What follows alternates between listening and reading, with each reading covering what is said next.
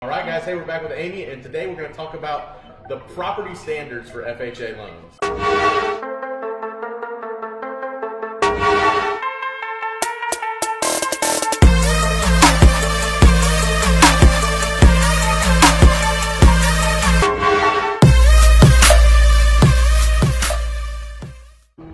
So for an example, if you're going to sell your house and you're going to list the FHA as a consideration, just make sure that the top standards are covered, which is if there's any peeling paint and your house was built prior to 1976, you're going to want to scrape and paint those chipping paint on the outside of your house. Not only your house, but your garage. They even call for sheds.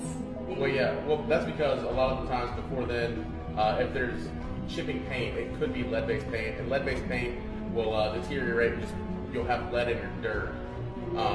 It's a safety hazard, yeah. So. And it's not good for children because yeah, it might ingest it. The other property standard that we find is very common is a handrail at 3 steps or more. Yep. So simply, if you have 2 steps, but there's a 3rd step to get down to the main level, just put a handrail up real quick. That way you don't have any issues. Drip leg on a water heater is a safety issue, so the pressure valve needs to be installed. And really, those are very expensive. No, very inexpensive to install. It's just PVC, so it's super easy. Right. So, the roof has to have 2 years of life left on it. All the mechanics have to be in working order, things like that. There has to be a GF plug, GFI plug in the 6 feet kitchen. of any water source. So that's the bathroom, any type of water source within 6 feet, there has to be GFI. But again, that's pretty easy stuff. Right. Well and septic have to be 50 feet apart, and the well and leach have to be 100 feet. There are some exceptions to that rule. We typically don't require a well and septic inspection.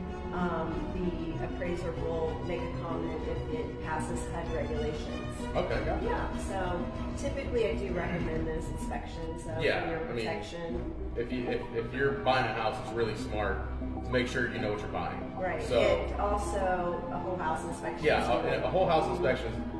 Whole house, well, septic if it's there, termites. You got to make sure you know what you're buying. And also, this also helps because you can do these inspections prior to the appraisal and then find out what needs done, what do you need to negotiate, because pretty much everything's negotiable in these contracts. Have yourself an inspection, find out, there's chipping paint along the windowsill that maybe you didn't catch. Maybe there's a GFI outlet that needs installed prior to the appraisal. That way you don't have to have another appraisal. Well, re-inspection fee, which costs, $125 to $150 depending on the lender. So we're just trying to keep you from having to pay those extra fees. So knowing your property standards, and when I do a pre-approval, I give a list to my buyers and to their selling agent just to kind of have something. Well, just a checklist so when they're going through properties, they can kind of take a look for themselves because sometimes, not everyone knows every property standard. Right.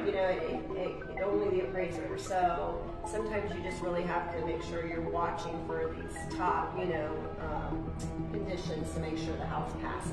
Well, like we talked in yesterday's video, this is how you know that you're buying the right house. It's meeting those standards. So and if I again was a seller, I would want my buyer to have them meet those standards that way. And what do you say? Be able to sleep at night. Yes. So guys, there you have it. All right. So we'll see you tomorrow.